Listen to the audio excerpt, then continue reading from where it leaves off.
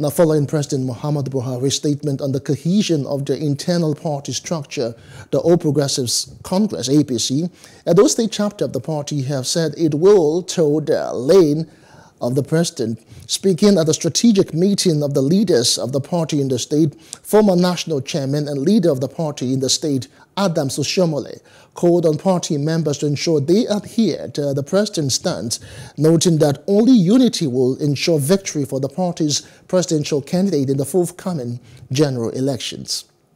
So this is the first statewide meeting to cultivate unity and publicly show that regardless of individual preferences during the primaries, we are united behind Bola Ahmed Tinubu as APC candidate and by the special grace of God, the next president.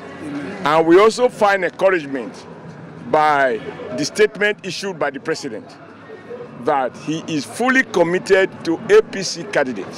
And the only way we can do that is to set aside our personal ambitions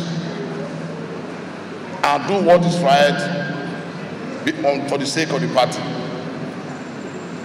Where your personal interest conflict with the party interest should take precedence. Well, there can be no winning without unity. I think the essence of this meeting is to emphasize on unity. And that unity haven't been so emphasized. And you can see we are living better, more united than we came.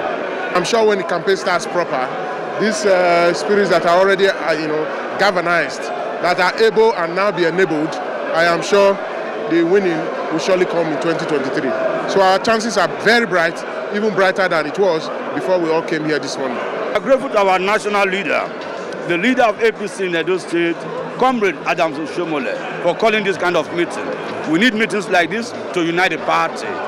We are going to win.